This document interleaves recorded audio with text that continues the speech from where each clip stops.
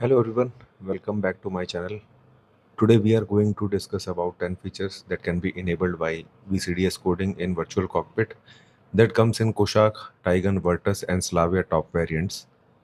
All these features are there in the car from factory but disabled due to country specific reasons, and enabling these options doesn't impact the car functioning as it's just changing of bits or zeros and ones in the instrument cluster module. So the next option for the instrument cluster, this is called the RPM bar or horizontal tachometer. So right now, as you can see above the speed, there is nothing, the space is empty. You will see the RPM bar is there. So this thing shows the RPM in real time. So right now, as you can see, the virtual cockpit is showing the warning, please switch on the lights. The warning has been disabled. So take a look, the headlight switch is on 0. If I put it to auto, headlight gets on. I put it back to 0, but the warning is still not showing.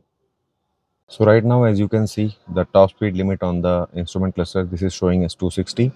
This can be changed to 280, just like this. Other options for the instrument cluster, this one is called refuel quantity. So right now it is showing -liter. That means the tank is almost full.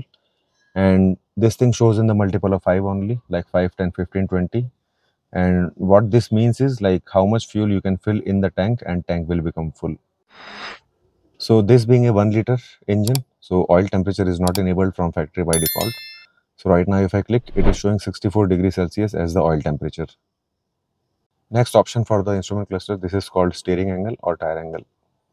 So as you can see, if I move the steering, right now it is showing 23 degrees. If I move the steering, this tire angle will change. So now it is showing 0 degrees. That means the tire is almost straight. So the next option for the virtual cockpit, this is called door ajar warning on all 4 doors. So right now, if I open the driver door, you will see sound will be coming on the instrument cluster.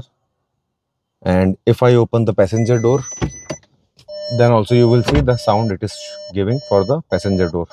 Let me close the door. The sound is gone.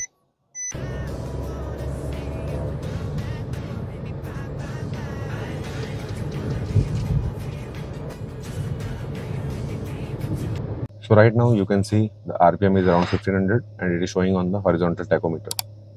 So if I rev the engine 2 or 3 times, you will see economy tip showing on the virtual cockpit.